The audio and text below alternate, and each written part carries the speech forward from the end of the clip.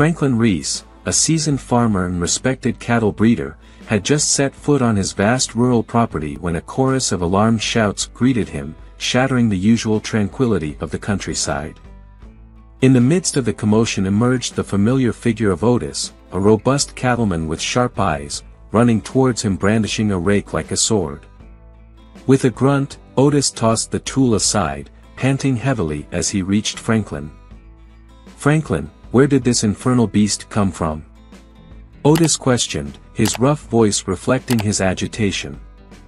"He won't let anyone near. Not even you will be able to contain him." "Otis, is this the first time you've seen a breeding bull?" Franklin asked, raising an eyebrow in a mix of amusement and concern. "I swear on everything sacred, Franklin, go see for yourself. It's not a bull, it's a monster. A creature ready to impale your belly with those horns." Otis seemed genuinely frightened. "No, I won't deal with him. I still value my life. This is the second barn he's destroyed, for God's sake." Ramon tried to feed him some hay. But the animal shook his horns so forcefully that poor Guy got thrown to the side, hit his head. "I sent him home, he might need medical care." Upon hearing Otis' words, a displeased expression settled on Franklin's weathered face.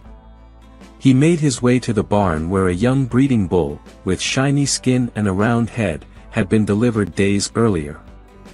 Franklin had accepted the high cost of acquiring it, especially because he didn't have an ordinary bull in his herd.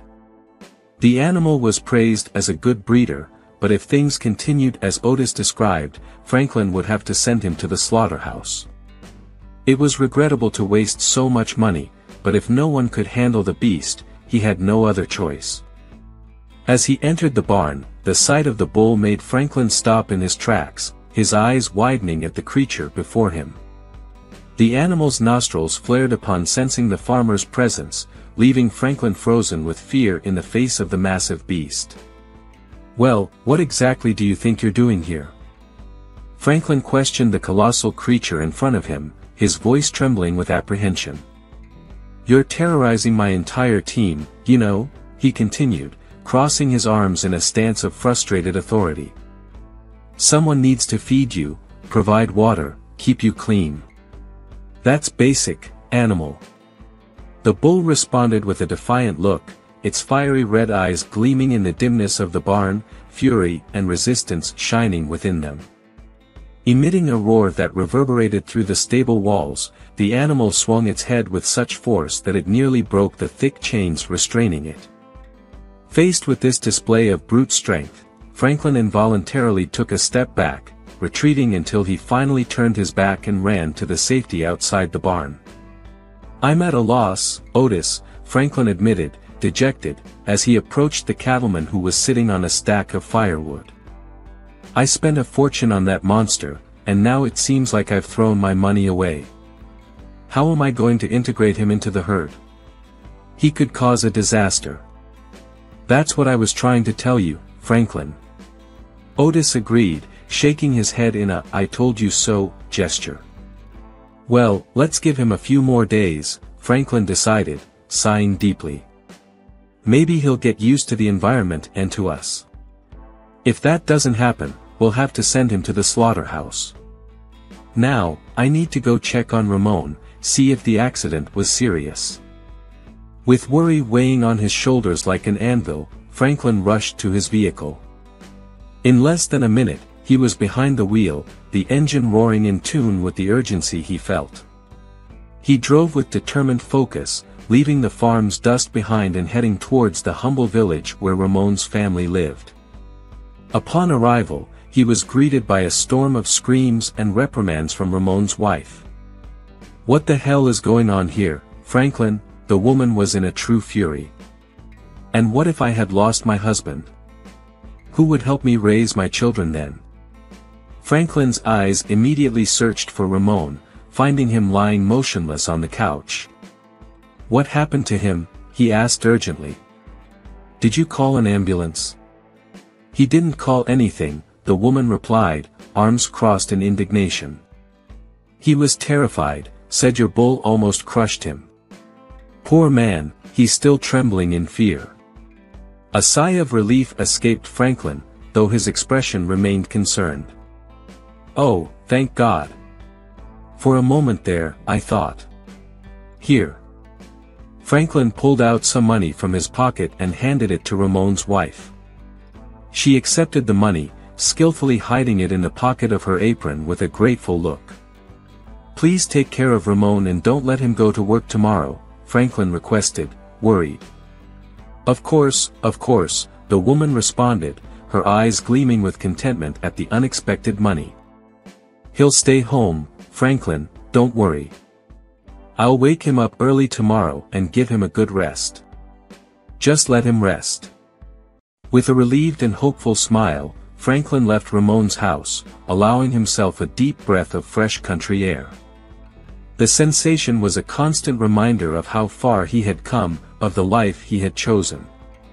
Just 7 years before, he was an urban dweller, a city slicker caught up in the frantic rhythm of a pulsating metropolis. There came a day, however, when the hurried and chaotic routine of the city began to feel oppressive to Franklin. With that, he decided to make a radical change in his life, or return to his rural roots. His destination was the property where his wife Samantha's parents had lived and worked. The once thriving farm, however, had been left to drift with time and the advancing age of the former owners, becoming practically a vestige of what it had once been. At first, Samantha didn't share Franklin's enthusiasm for the change. She had grown accustomed to urban comfort, the convenience of city services, and the familiarity of urban spaces. However, after nearly 6 months of discussions and contemplation, and with Franklin's love and persistence, she agreed to change their lives. They sold their 2 apartments in the city and invested everything in restoring and developing the inherited farm. During this transition, their son Philip, who was 11 at the time, had to adapt to a new reality. The countryside initially seemed like a strange world to him, far from his friends and the life he knew in the city. However, over time, Philip found freedom and a connection with nature in the rural lifestyle that he could never have in the city. He ended up falling in love with the land he now called home. Today, 7 years later, the family has completely transformed the farm. What was once a dilapidated property has become a thriving and vibrant farm. Samantha, Franklin, and Philip not only revived the land but also built a home they love and a life that fills them with pride. The tranquility of the countryside, the closeness to nature, and the work on the farm have provided them with a quality of life they wouldn't trade for anything. They are living proof that happiness can be found in unexpected places if you're willing to take the leap. Philip, the young heir to Samantha and Franklin's rural legacy, embraced the country life with vibrant passion. He found charm in every aspect of rural life, the fresh and clean air, the vastness of open spaces, the serenity of the nearby river, the simplicity of the local people. And when his father gifted him a German shepherd, whom he affectionately named Diesel, the boy's joy knew no bounds. From that first day, Diesel became Philip's inseparable companion, following him on every adventure. Over time, Philip grew into a young man. He began sharing his father's responsibilities, working tirelessly without any desire for an alternative fate. His dreams were simple and humble, to find a partner who shared his love for a simple life, for the peace and happiness of moments shared with family and friends. One afternoon, sitting beside Franklin, Philip shared his thoughts. "Where can you find someone like that these days, Dad?" he questioned, to which Franklin, with a doubtful expression, responded. "Today, it seems like all girls dream of a different life, Philip. They like luxuries, relaxing in spas, vacations at resorts, a life of leisure and rest." Philip nodded determinedly. "No, Dad. I don't want a girl like that. I dream of finding someone like Mom, beautiful, kind, and loyal, someone who would follow me wherever I go, just like Mom followed you here." "Is it bad here?" I love our outdoor dinners, the tranquility, it's wonderful. Franklin smiled, touched by his son's passion. Philip, maybe you should consider city life. Build a good career, settle there. Philip interrupted him with a confident smile. No, Dad. That's not for me. I'm going to live off farming, I'm good at it. At that moment, Samantha joined the conversation. With the caring gaze of a concerned mother, she said, "Son, we worry about you. Your father, me, and even your dog Diesel. Why don't you at least try experiencing city life?" Philip looked at his mother with unwavering conviction. "Why try, Mom? I'm already convinced. No, I won't make money to travel Europe from farming, but I don't need that. I'm happy here." Philip, with a gentle and understanding smile, approached and hugged his mother, comforting her. "Let him be, Samantha," Franklin said, shaking his head in resignation. He knew his son's stubborn spirit. You know how our son is. When he decides something, there's no force on earth that can change his mind. Samantha sighed deeply, a shadow of sadness crossing her face as she looked at her husband. "Why does he have to be so stubborn, Franklin?" she asked, her voice filled with concern. "It's unbelievable, he is just like you, not only physically but in personality as well. It's like looking in a mirror." "Yes, and I'm very proud of that," Franklin replied, a proud smile spreading across his face. He lightly tapped Philip's shoulder, a gesture of paternal approval. However, Philip's stubbornness would soon prove to be a challenge even for his father's patience. One day, on the brink of a true family storm, Philip came home with a declaration that left his parents in shock: he wanted to get married. "What nonsense is this?" exclaimed Samantha, gesturing exasperatedly. "Dear, just listen to what our son is saying." "Philip, is this some kind of joke?" Franklin furrowed his brow, displaying his disbelief. "Dad, I'm not joking," asserted Philip, maintaining a serious gaze that made it clear to his parents that, unbelievable as it may seem, he was completely sincere. Franklin cast an ironic look at his son. "And who is this lucky girl who has captured my son's heart? As far as I know, you've never dated anyone, spend all your nights at home. Did you find a virtual love?" "No, Dad, I met her at the junkyard," said Philip, dead serious. "Remember when you asked me to throw away the trash 3 days ago? That's where I found her. Her name is Julia." Samantha seemed lost, her wide-eyed expression conveying pure perplexity. "Son, sweetheart, I really don't understand," she confessed. "Are you serious about marrying a girl you found at the junkyard? What was Julia doing there?" "Mom, you won't believe it," Philip began, a mixed expression of excitement and admiration on his face. "She's been living there for 2 weeks, in an old wooden cart someone discarded." "How old is she?" Franklin asked, struggling to absorb the unusual story his son was telling them. "She's the same age as me. In fact, I'm just a few hours older than her." "Amazing, right? We found out we were born on the same day." "That's not what surprises me," retorted Samantha, her voice revealing a hint of irritation. "I'm astounded by the irresponsibility of the decision you've made. Do you really want to bring a beggar into our home, Philip? Wake up. She must have a family somewhere. If she doesn't want to live with them, and maybe they don't want to live with her, there must be a good reason for it. Have you found out why she's living on the streets?" "Yes, Mom, I have," Philip replied, his tone filled with compassion. "Julia was very young when her father died.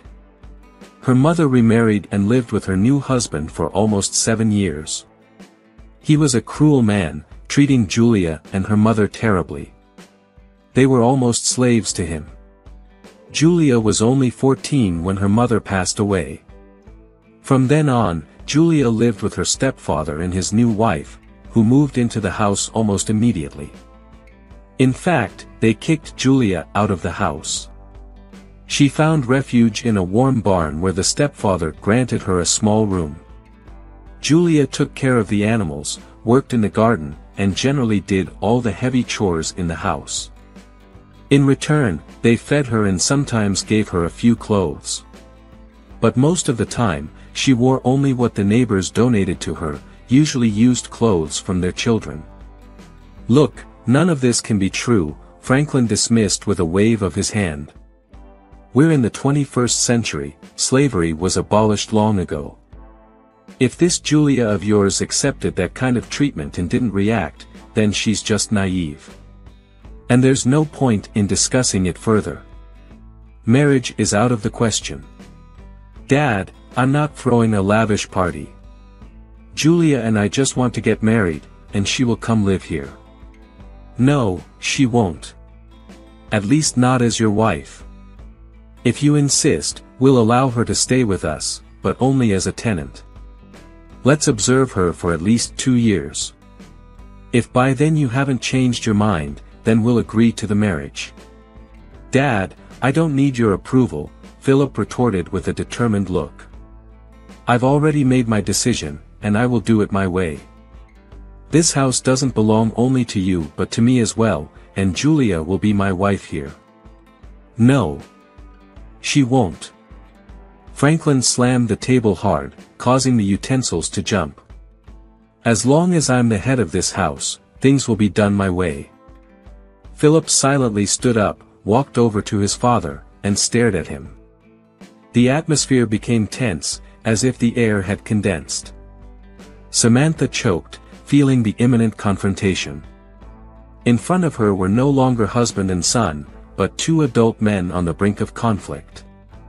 "Stop, now," she ordered, placing herself between the two. "Philip. Franklin. Let's talk calmly." "I've said everything I had to say," growled Franklin, his teeth clenched. "And so have I." Philip echoed in the same tone. "And if you don't like my choice, then accept it. Otherwise, instead of gaining a daughter-in-law, you'll lose a son." The room was so charged with tension that it seemed about to burst, a volcano on the verge of eruption. None of the 3 had noticed the slender figure that appeared at the door, only when a fragile and timid voice filled the air did they turn, surprised by the newcomer's presence. "Philip, don't be disrespectful to your parents like this," pleaded the girl, her words echoing in the suffocating silence. "They still don't know me, and their fears are justified. I appreciate that they have been kind to me, but we can't see each other anymore." "Mom, Dad, this is Julia I was talking about," said Philip, indicating the young woman who, against the light from the open door, seemed almost ethereal. His parents stood there, looking at Julia, unable to form words. Then, Philip took a step forward, crossed the space that separated them, and gently took Julia's hand. "Come, my love," he said, a calming firmness in his voice. "If we're not welcome here, let's find a place where we will be." He began to move towards the exit, but Samantha, in an act of desperation, ran after him. "Son, no, don't say that, I don't want you to go," she pleaded, turning to Franklin, her eyes imploring. "Franklin, what are you? Let him do as he wishes," she spoke, her voice muffled by the weight of the situation. Franklin gave a resigned wave of his hand. "It's his life, after all," he said, as he watched his only son disappear through the door. In no time, Philip and Julia became husband and wife. There was no grand celebration, no extravagant party or sumptuous feast. Samantha simply set the table in the dining room, and they celebrated this sacred moment in intimate family unity. A few weeks after the wedding, Philip received a scholarship to study agronomy in a 1-year intensive program. With a heart torn between the joy of the opportunity and the sadness of separation, he flew far away, leaving Julia under the roof of Franklin and Samantha. Samantha made an effort to accept the presence of her new daughter-in-law, which, to her surprise, wasn't as difficult as she had anticipated. Julia, with her serene and hard-working nature, was always willing to take on any task. Except, as she confessed with a shy smile, in the kitchen. "They never let me into the kitchen," explained Julia to Samantha, a touch of sadness in her eyes. "I did most of the heavy work at home, and when my mother was still alive, I was too young to handle the stove." Samantha responded with a warm smile. "No problem. I can teach you, if you'd like." Julia's face lit up with a smile. "I would really like that," she said, her voice radiant with joy. In moments of privacy with her husband, Samantha opened her heart, sharing her observations, her admiration for Julia shining through in her words. "You know, Franklin," she began, a kind smile lighting up her face, "I really like this girl. She is so kind and attentive. I don't even need to ask, she anticipates every need. Before I can even think of sweeping the floor or washing the dishes, she's already in action." Franklin nodded, his eyes narrowing as he reflected. "Yes, I've noticed that," he said, a note of surprise in his voice. "Another thing that surprised me," Samantha continued, "was how Diesel accepted her. You know how reserved he is, only opening up to Philip. But with Julia, it's like he knows she's part of the family. And you know what else I found out?" Samantha leaned in to whisper something in Franklin's ear, her eyes sparkling with amusement. "The other day, I saw her eating a pickle and asked if she was pregnant. She just smiled and told me something unbelievable: she and Philip have never consummated their marriage. Can you believe that? They haven't slept together yet." "But why?" Franklin furrowed his brow, his gaze puzzled. "After all, they are married, even if everything happened very quickly." "And that's exactly what I asked her," Samantha continued. "She told me that they still know each other very little and she didn't feel ready to take that step. But that it's okay to marry someone you barely know and still maintain physical distance, that confused me." Franklin raised an eyebrow, still puzzled by the revelations. "So, what exactly are they doing?" "Julia explained to me," Samantha said with a pensive expression, "that Philip had compassion for her situation. He wanted to make sure she was safe, protected, until he returns. Can you understand what he did?" "I believe I understand now," Franklin murmured, a newfound respect for his son reflected in his eyes. Franklin nodded, gradually tempering his attitude towards Julia. However, the saga of the new bull reignited the cauldron of tension. Returning from the farm, Franklin shared his bad news with his wife and daughter-in-law. "You won't believe it," he began, a touch of frustration in his voice, "I managed to get a bull from a very meddlesome seller. The beast is a beauty, with chocolate-brown fur and a white head, almost as if they forgot to paint it. But despite its beauty, the bull is almost wild. They gave it a strange name too, Bill, but the damn thing doesn't even respond to it. I gave the rancher a few days to try to calm him down. If it doesn't work, I'll have to send him to the slaughterhouse." Julia, who was listening attentively, remained silent. It was only upon hearing the word slaughterhouse that her eyes widened. Neither Franklin nor Samantha noticed this sudden reaction, absorbed in Franklin's story. However, later that night, Franklin was awakened by the gentle sound of the front door closing. With Samantha sleeping beside him, he deduced that it could only be Julia. Very cunning, he thought, quickly getting dressed, determined to find out where his daughter-in-law was headed in the darkness of the night. Did Julia have a secret affair? Was she deceiving Philip and leading a double life, being the exemplary daughter by day and a stranger by night? Franklin could hardly believe what he saw when he realized that Julia was heading towards the farm. Could she be involved with that rancher and taking advantage of the night to meet him? How infuriating! Franklin muttered to himself, his voice trembling with indignation. I will unravel this mystery and catch that shameless man in the act." Franklin moved cautiously, his steps quickening as he realized Julia had disappeared into the darkness of the barn, where that monstrous bull that intimidated everyone was housed. With anger bubbling inside him, Franklin opened the barn door, the metal squeaking softly. What he saw next made his jaw drop. There was Julia, illuminated by the soft moonlight seeping through the cracks in the roof. She cradled the massive head of the bull against her chest, stroking its thick fur with a tenderness Franklin never expected to see there. "Bill, Bill, my dear," Julia whispered softly, feeding the beast with a piece of bread. The bull, with unexpected calmness, chewed the pieces from Julia's hand, snorting in a gesture that Franklin interpreted as pure satisfaction. What is happening here?" Franklin questioned, approaching, bewildered, as he found his daughter-in-law in such a surreal situation with the animal. "Franklin, dear, this is my Bill," Julia began, her voice gentle and full of affection. "That's what I used to call him. You bought him from my stepfather, Luis Lemos, didn't you?" "Yes, I bought him from him," Franklin confirmed, "but I had no idea he was your stepfather." Julia nodded, a sad but determined look in her eyes. "When our mayor brought Bill, he was completely debilitated. My stepfather wanted me to get rid of him, to kill him to feed the dogs. But I refused. I pleaded to keep the calf. And, for some reason unknown to me, my stepfather allowed it.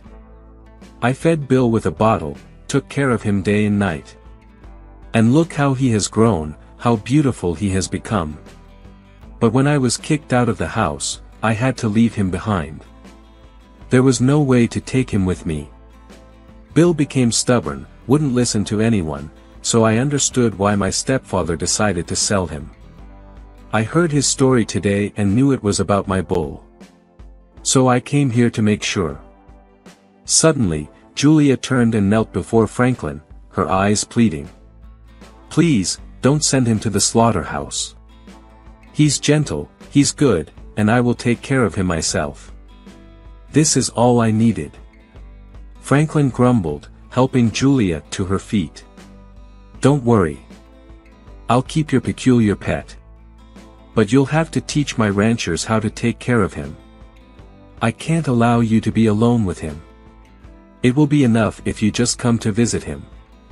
The bull, the object of all that dispute, let out a heavy sigh through its wide nostrils, rubbing against Julia as if it were a giant cat seeking affection. "Julia, you truly are a box of surprises," Franklin murmured, shaking his head in admiration. "May I give him a pat?" he asked, pointing to the immense bull next to Julia. "Of course." Julia replied with a crystalline laugh, "You'll see how affectionate he is." "Well, I certainly hope so," Franklin returned the smile, a bit more confident. The year of training passed in the blink of an eye, and soon Philip returned home, where his beloved family awaited him eagerly. After the initial wave of excitement and celebration, Franklin pulled his son aside and embraced him tightly. "Thank you, son," he said, his voice choked with emotion, "for bringing someone like Julia into our family. She truly is worth her weight in gold. With her, you'll be as happy as I was with your mother. Remember when I told you the story of the bull? Well, this Bill is worth gold too. He's an exceptional animal, the calves the cows have been birthing are strong and impressive. I hope you and Julia give me grandchildren as robust, healthy, and full of life as Bill is." "No doubt about it, Dad," Philip assured, giving a friendly pat on his father's shoulder. "I won't disappoint you." Philip kept his word, and a year later, the whole family gathered at the maternity ward to fetch Julia and the robust twins she had given her husband. The pride and happiness Philip felt when he realized his parents shared in his joy were indescribable. Now, they were all certain that their dream of having a large and united family had become a reality. We hope you enjoyed this story. Now, get ready for the next exciting narrative on our channel.